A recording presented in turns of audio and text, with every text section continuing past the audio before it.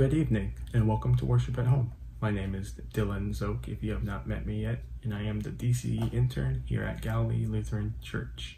Tonight we have three marvelous people in ministerial studies that are going to be leading worship this evening. The first person is Abby Hilpert, who is going to be starting her journey in the DCE program in Concordia University, Texas as a tornado whoosh. The second person is Chris Carver, who is going to be starting his ministerial studies at Grand Canyon University.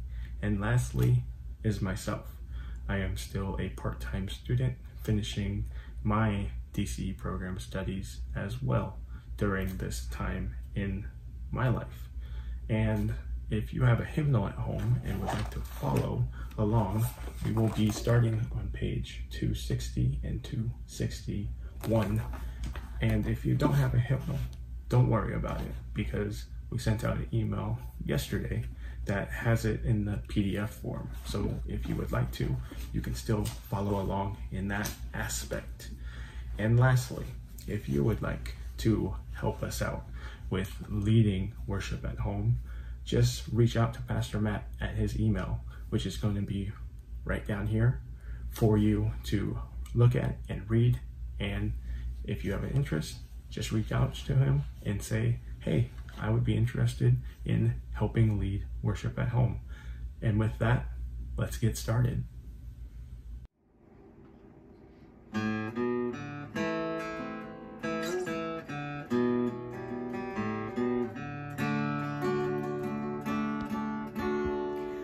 In Christ alone, my hope is found. He is my light, my strength, my song. This cornerstone, this solid ground, firm through the fiercest drought and storm. What heights of love, what depths of peace, when fears are stilled, when striving cease. My comforter, my all in all, here in the love of Christ I stand.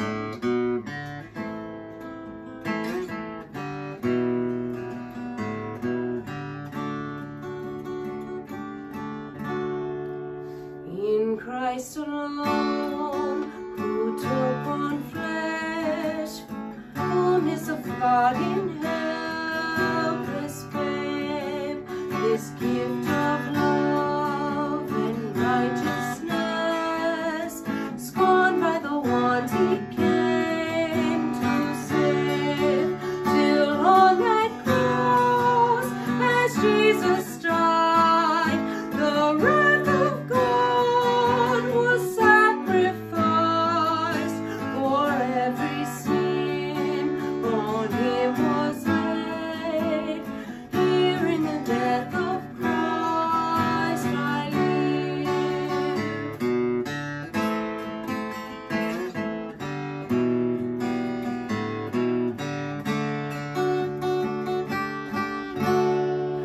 There in the ground his body lay, light of the world by darkness slain, then bursting forth in glorious day, up from the grave he rose again. And as he stands in victory, sin's curse has lost his grip on me, for I am his and he is mine, brought with the precious blood of Christ.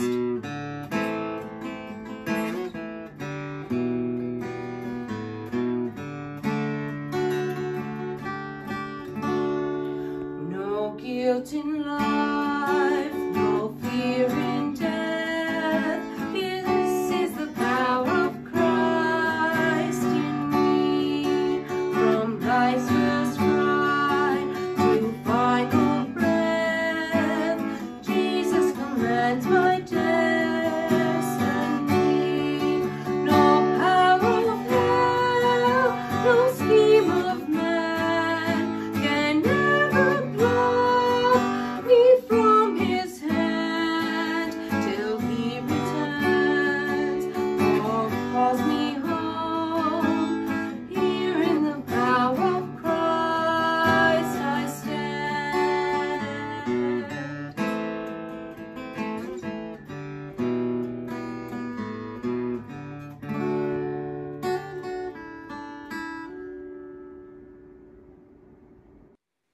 continue then with our opening versicles.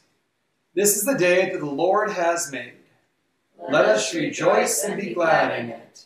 From the rising of the sun to its setting, the name of the Lord is to be praised. Better is one day in your courts than 1,000 elsewhere. I would rather be a doorkeeper in the house of my God than dwell in the tents of the wicked. Make me to know your ways, O Lord. Teach me your paths. Sanctify us in your truth. Your word is truth. From the rising of the sun to its setting, the name of the Lord is to be praised. Glory be to the Father, and to the Son, and to the Holy Spirit, as it was in the beginning, is now, and will be forever. Amen.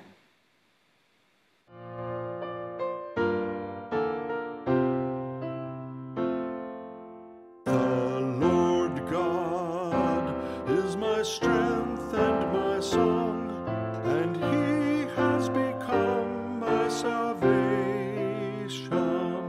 With joy will you draw water from the wells of salvation, and you will say in that day, give thanks to the Lord, call upon his name, make known his deeds among the people. Proclaim that his name be exalted. The Lord God is my strength and my song, and he has become my salvation. Sing praises to the Lord, for he has done gloriously. Let this be made known in all the earth. Shout and sing for joy, O inhabitants of Zion, for great in your midst is the Holy One of Israel. The Lord God is my strength and my song, for he has become my salvation. Glory be to the Father, and to the Son, and to the Holy Spirit, as it was in the beginning, is now, and will be forever.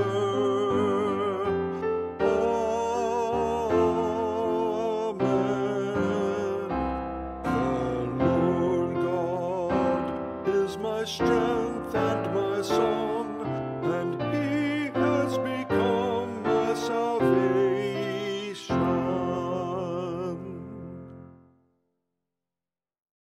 Today's Old Testament reading comes from Numbers chapter 21, verses 4 to 9. From Mount Hor, they set out by the way to the Red Sea to go around the land of Edom. And the people became impatient on the way. And the people spoke against God and against Moses. Why have you brought us out of Egypt to die in the wilderness? For there is no food and no water, and we loathe this worthless food. Then the Lord sent fiery serpents among the people, and they bit the people, so that many people of Israel died. And the people came to Moses and said, we have sinned, for we have spoken against the Lord and against you. Pray to the Lord that he take away the serpents from us. So Moses prayed for the people. And the Lord said to Moses, make a fiery serpent and set it on a pole, and everyone who is bitten, when he sees it, shall live. So Moses made a bronze serpent and set it on a pole. And if a serpent bit anyone, he will look at the bronze serpent and live. The word of the Lord.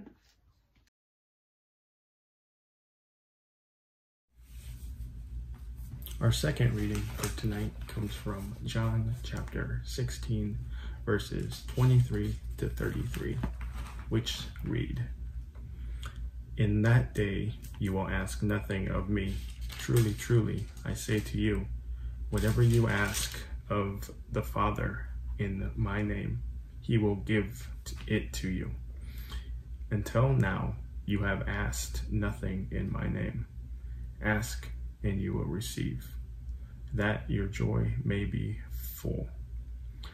I have said these things to you in figures of speech. The hour is coming when I will no longer speak to you in figures of speech, but I will tell you plainly about the Father. In that day you will ask in my name, and I do not say to you that I will ask the Father on your behalf, for the Father himself loves you, because you loved me and have believed that I came from God. I come from the Father and have come into the world, and now I am leaving the world and going to the Father. The word of the Lord.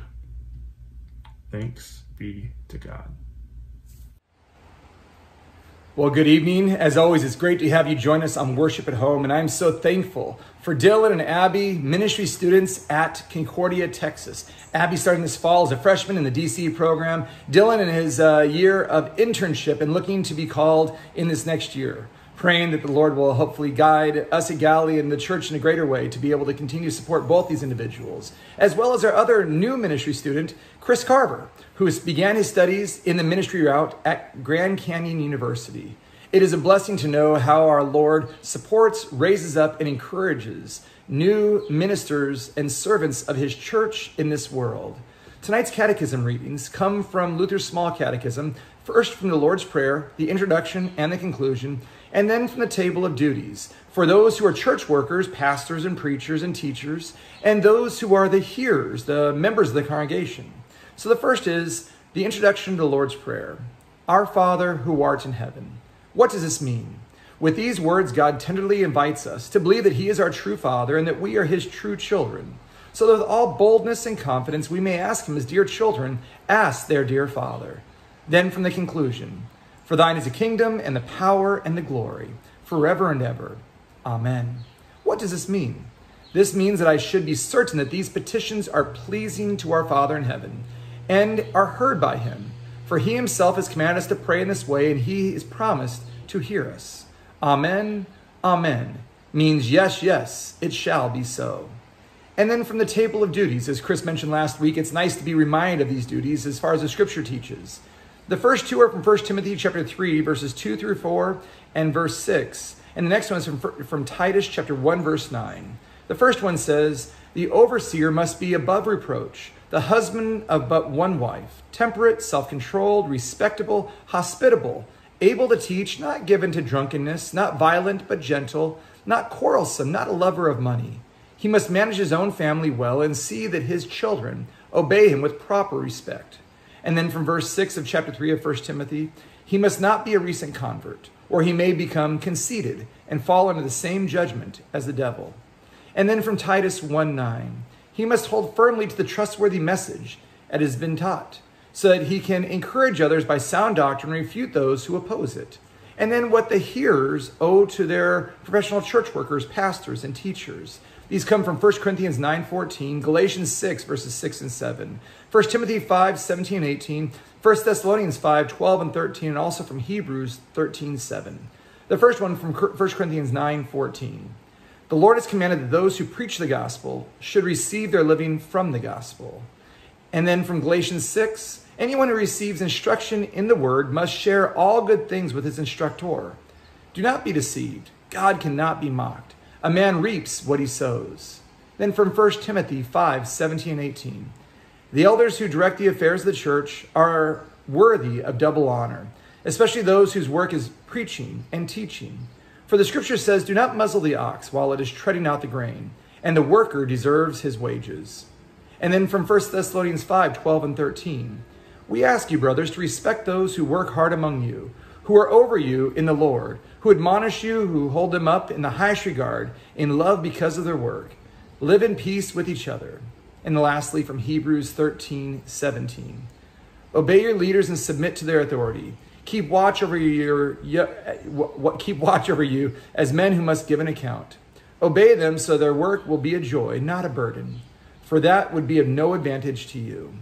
Wonderful messages from the Lord's word on how we are to represent him, how we are to listen to his word, realizing it is always God who is our ultimate shepherd, who guides and cares for us through his church workers. And so we pray today, as we do every day, for those going into the church ministry, for those that might be raised up and recognize their gifts, and for those who are currently serving the Lord in this way. Galilee is an amazing congregation. I am so grateful for you, and seeing how many other lives are touched through our love is just a tremendous joy. Hey, have a wonderful evening, and take it away, Chris. Thank you to Dylan for this week's opening and our New Testament reading, Abby for our Old Testament reading this week, and Pastor Matt for our catechism lesson on the introduction and the conclusion of the Lord's Prayer, as well as the table of duties. I love the table of duties. Lots of good nuggets of information in there. Before we dive into this week's message, let's join together in a brief time of prayer. Lord God, bless your word wherever it is proclaimed. Make it a word of power and of peace to convert those not yet your own, and to confirm those who have come to the saving faith. May your word pass from the ear to the heart, from the heart to the lips, and from the lips to the life, that as you have promised, your word may achieve the purpose for which you send it. Through Jesus Christ, our Lord. Amen. In that last part, very integral and integrated into this week's message, dear saints. And this week, we are going to pick right up where we left off 2 weeks ago, where Jesus told his disciples that he would soon leave them, but soon after he would then see them again, and their hearts would rejoice. As we continue through this season of Easter, we are in a season where our hearts do rejoice week after week in the comfort and in the peace that he was raised from the dead as an atoning sacrifice for our sins. We ask daily, weekly, sometimes even hourly, to be forgiven of our transgressions and our iniquities. The question is, do we ask these things of the Lord as if they are whimsical wishes, or do we truly ask in prayer and in forgiveness for those things that glorify the Lord? Let's kind of dive into the text this week now and see where that question takes us. Now, our text opens tonight with that very point, as Jesus tells us, "In that day you will ask nothing of me. Truly, truly, I say to you, whatever you ask of the Father in my name, he will give it to you. Until now you have asked nothing in my name. Ask and you will receive, that your joy may be full." At this point, the disciples had witnessed the teachings of Jesus Christ to the multitudes of many, and in this time they had asked him questions about his teaching. They had asked him for favors on occasion, but they had at no time gone to the Father in Jesus' name to ask for anything. Now the Christ Jesus tells us clearly here, whatever you ask of the Father in my name, he will give it to you. After the resurrection of Jesus Christ and after his ascension into heaven, an event we will celebrate and honor next week, the disciples will pray directly to the Heavenly Father in the name of his Son, Jesus Christ. We continue this commandment, or direction if you will, as we continue with the prayers that we call collects every week, that we say in our community services every Saturday and Sunday. And the prayers always conclude like this: "Through Jesus Christ, your Son, our Lord, who lives and reigns with you in the Holy Spirit, one God, now and forever. Amen." When we go to the Father and we ask in his name, we are being obedient to the commandments of Jesus Christ. Now, the disciples were a relatively obedient group of men who followed Jesus where he went, listening but not always understanding what it was that Jesus was teaching that day. Jesus even acknowledges that in tonight's text. "I have said these things to you in figures of speech. The hour is coming when I will no longer speak to you in figures of speech, but will tell you plainly about the Father." Jesus tells us that he spoke to his disciples in these figures of speech, which we today refer to as parables, which is just a simple story used to illustrate a moral or a spiritual lesson as told by Jesus and recorded in all three of the synoptic Gospels. Those are the Gospels of Matthew, Mark, and Luke that are written in very similar styles and fashion.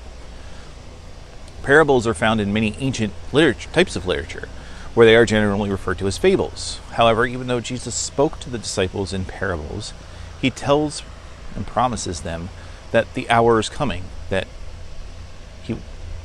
when that will happen no more. He will speak plainly about the Father, and the disciples thought they had it. Now, I remember when my youngest son, Colin, he began to walk. He wanted to go everywhere, including up and down the steps. Now, it was just a short climb up the stairs, but he always wanted to, as I used to say, do by himself. And boy, did he try. And much like the disciples tried here tonight. His disciples said, "Ah, now you are speaking plainly and not using figurative speech. We know that you know all things and do not need anyone to question you. This is why we believe that you came from God." No one that was with Jesus at that moment, as we're about to head off to the Garden of Gethsemane, questioned their loyalty to the Christ Jesus. They were beginning to understand and see him as the Son of God, even though they kind of have been told that about 1,000 times at this point. Yet they still didn't get it. They would stumble, they would fall in their belief, just like my son Colin would stumble and fall, trying to climb that first step the first time he tried. He was 0 for 1. One step up, one butt down. Good thing we had that awful 80s blue carpet at my house at the time. It kind of helped pad his fall a little bit. But even though the disciples thought they were ready to head out into the world and profess all that they knew about Jesus, he knew better. Jesus knew they weren't prepared. He reminds them again of the same thing that he told them in the opening. He tells them and us twice, so it must be important, that in this day you will ask in my name, and I do not say to you that I will ask the Father on your behalf. For the Father himself loves you, because you have loved me and have believed that I came from God. He tells us again, ask the Father in my name, and he will give it to you. Not because we asked Jesus, but because we asked God the Father, who loves us. He loves us so much that he gave his one and only begotten Son to pay the ultimate sacrifice. He gave us his Son to die for our sins. Jesus, in obedience to his Father, went to that cross for our sins, to suffer, to die, and to be buried. Now, Jesus, again, in his infinite and omniscient wisdom, knew the disciples, again, were not ready to understand what he had spoken to them that fateful Friday night or early Saturday morning, whatever time of day it was. And Jesus answered them, "Do you now believe?" Now, after all Jesus had said, all he had done, all he had taught, all he had professed and prophesied, do you now believe? The disciples think they do, but their belief comes with a warning, or a disclaimer, if you will. Behold, the hour is coming. Indeed, it has come when you will be scattered each to your own home, and will leave me alone. Yet I am not alone, for the Father is with me. I have said these things to you, that in me you may have peace. Jesus knew in that moment that his hour was rapidly approaching. He also knew that the disciples would be gripped by fear and confusion. They did not even remotely understand the magnitude of what was about to happen. And even though they would scatter in fear, they needed to hear it again and plainly. Yet I am not alone, for the Father is with me. The Father, the Son, and the Holy Spirit, they are with us every second of every day, ready to call, to lead, and to guide us through this path that is our earthly life. We are the called children of the Lord, willing to do the works that we have been called to do in honor and in glory to the living God. In those final moments of his earthly life, Jesus, we too would have gone and scattered each to our own homes. Don't think you would have done otherwise. And as much like the Christ Jesus, we're not alone. Now, did the disciples completely understand that? Well, absolutely not. Yet Jesus still tells them to reassure them, I have said these things to you that in my name you may have peace. Jesus knows what awaits these 12 men first. He also knew that in that moment, the fate of every believer from that day forward. He knew they would face accusations, prosecution, and persecution. He knew 10 of the 12 men that were with him that night would go on to die for their teachings and their beliefs in the Christ Jesus. One of them, Judas Iscariot, who betrayed him, I always love how he gets called out like that, he would go hang himself, as we discover in the Gospel of Matthew. John would go on to live a lengthier life and to die an old man around 98 AD or so in or near the town of Ephesus. He would be the only disciple to survive the religious persecutions that took place in the first century. And throughout all that, and all that taking place up to this point, Jesus knew a few things the disciples did not know, nor did they understand, for their minds had not been opened to the totality of the Scriptures. They were about to abandon Jesus in his time of tribulation, and even though Jesus was abandoned by his disciples, he knew his Father was with him. God the Father was about to forsake Jesus on the cross. For our sake, he made him to be sin who knew no sin, so that in him we might become righteous, become the righteousness of God. Jesus, who knew no sin, was made to be our sin. He was the propitiation, the atonement for our sins, and he did that for us. As we close tonight's reading, we learn the depth and the breadth of the price Jesus Christ paid for us. But take heart, I have overcome the world. As Jesus hung on the cross and gave up his earthly life by saying, "It is finished," the gift of atonement was about to manifest in his blood. We learn in the closing line of tonight's gospel, "I have conquered the world." 3 days later, he was resurrected, not only to atone for our sins, but as well as for the sins of all of humanity from Genesis all the way through until Revelation, until we have been, and through all of that as well, we have been granted a second gift. The free gift of God is eternal life in Christ Jesus our Lord, given to us by God the Father out of his love for us. For God the Father, as Jesus recounts in tonight's reading, the Father himself loves you because you have loved me and have believed that I came from the Father. We've earned these gifts out of our love for Jesus Christ and by our love only. There are no earthly tasks we can complete to earn these gifts. There's no checklists. The Christ Jesus has already taken care of those duties for us. And as we walk through our journeys in faith, as we go out and we share the good news, the Evangelion, with all of the corners of the world, we sometimes feel that we are ready to conquer all that the triune God has asked us to do right here, right now. Got to do it now. We sometimes become a little too confident in our skills to accomplish our callings, and we do not go to him asking for what we need to answer his call, whatever those callings may be. Now, Dylan, Abby, and myself, we're all answering calls to the Lord in various ways. Dylan is now concluding his professional training. Abby's beginning hers at Concordia Seminary in Austin, Texas. And I am returning to my studies at Grand Canyon University, go Lopes, to begin my professional training as well. Our calls to the Lord, they're not your calling. We've all been called to the Lord different times and different seasons of our lives, at different ages and in many different ways. But what we must understand is that we're not here to overcome and conquer the world. That task has been taken on and completed in the salvation, the death, and the resurrection in Jesus Christ on that cross. As we go forth to answer our callings, we must go to the Heavenly Father and ask him for the tools that we need to accomplish our calls. The things we ask of the Father through Jesus Christ will be given to us to honor and to glorify his name. Sometimes the answer is going to be yes. Sometimes it's later. Mr. George Smith even likes to say that our prayers can even be given the answer of, "Are you kidding me?" Still, sometimes the answer is no. Regardless of the answer, when we're called, we go. And we go in a loving kindness that has been granted to us by the Spirit so that we can go forth and serve the Lord.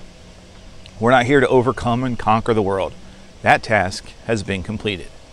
We're here to listen to the clarity of God's calling and to humbly serve the Lord as he has humbly and lovingly served us. In Christ's precious name we pray. Amen.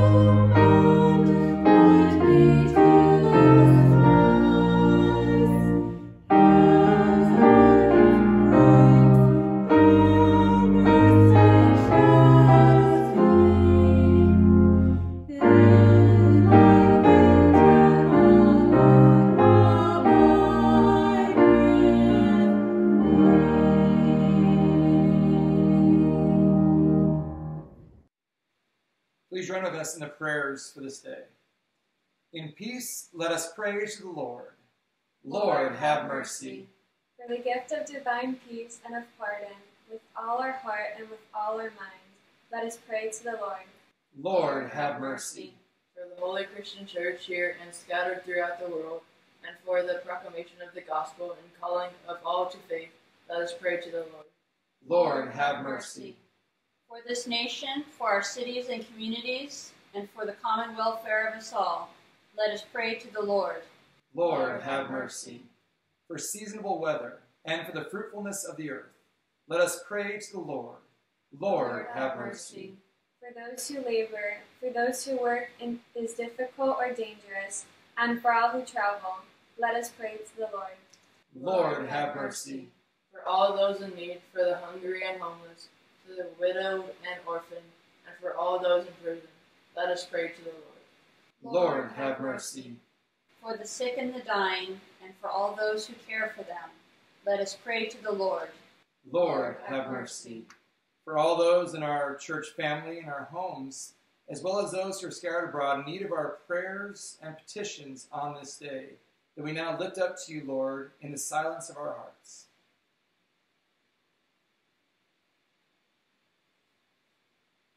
Let us pray to the Lord. Lord, have mercy. Finally, for these and for all our needs of body and soul, let us pray to the Lord. Lord, have mercy. Christ, have mercy. Lord, have mercy. Our Father, who art in heaven, hallowed be thy name. Thy kingdom come, thy will be done, on earth as it is in heaven. Give us this day our daily bread, and forgive us our trespasses, as we forgive those who trespass against us. And lead us not to temptation, but deliver us from evil. For thine is the kingdom, and the power, and the glory, forever and ever. Amen. Blessed Lord, you have caused all holy scriptures to be written for our learning. Grant that we may so hear them, read, mark, and learn, and take them to heart, that by the patience and comfort of your holy word we may embrace and ever hold fast the blessed hope of everlasting life. Through Jesus Christ, your Son, our Lord, who lives and reigns with you and the Holy Spirit, one God, now and forever. Amen. I thank you, my heavenly Father, through Jesus Christ, your dear Son, that you have graciously kept me this day, and I pray that you would forgive me all my sins where I have done wrong, and graciously keep me this night. For into your hands I commend myself, my body and soul, and all things. Let your holy angel be with me, that the evil foe may have no power over me. Amen.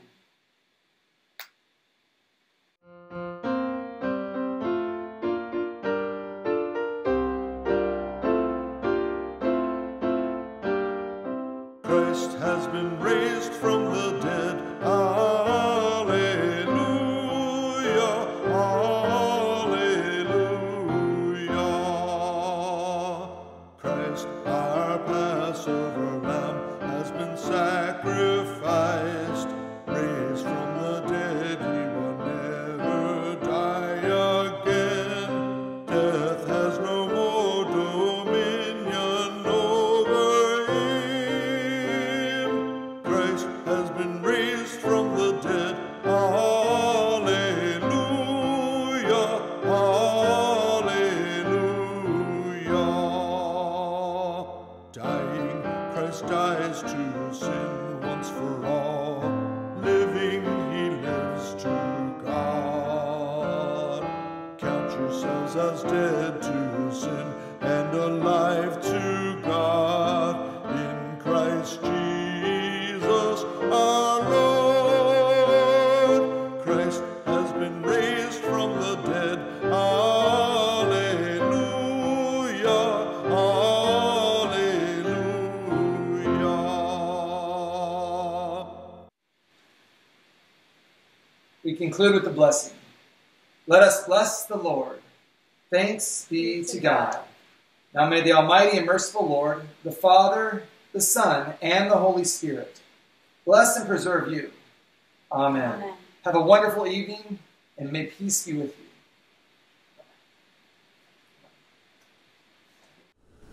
Thank you for joining us in our worship service today. If you are in the Pasadena, Maryland area and are looking for a church home, we would love to meet with you and give you more information on our family here at Galilee. Please give us a call here at the telephone number below. We would love to hear from you. If you are not in the Pasadena, Maryland area, but you are looking for a church home, again, please let us know so we can do our best to get you pointed in the right direction. Thank you to everyone who helped and participated during our service this weekend. We are truly blessed to have such a generous and faithful congregation devoted to sharing the word of Jesus Christ with you.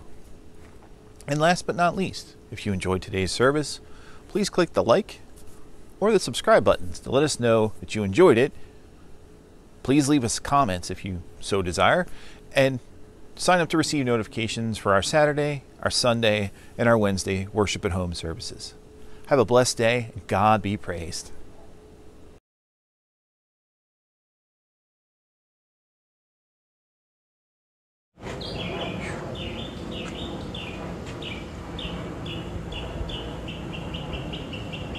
I am the DCE Intern here at Concordia.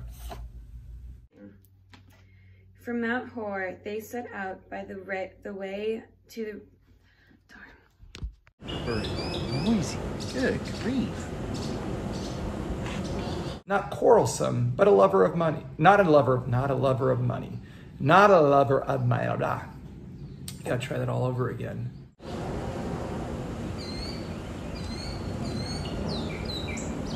Wow. Oh, well done.